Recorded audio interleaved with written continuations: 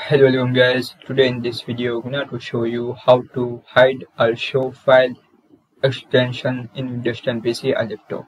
So guys, if you want to hide or show file extension in Windows 10 PC or laptop, so very easy.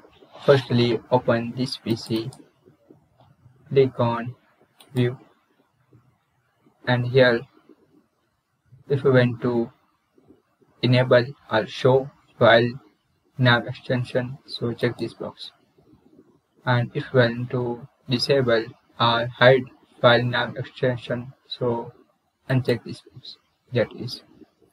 So guys, this is very simple and easy method. If you want to hide or show file extension in Windows 10 PC or laptop, firstly click on this PC or click on view, and if you want to show, to check this box, and if you want to hide, so uncheck this box. Thank you for watching this video. Please subscribe to my channel for latest update.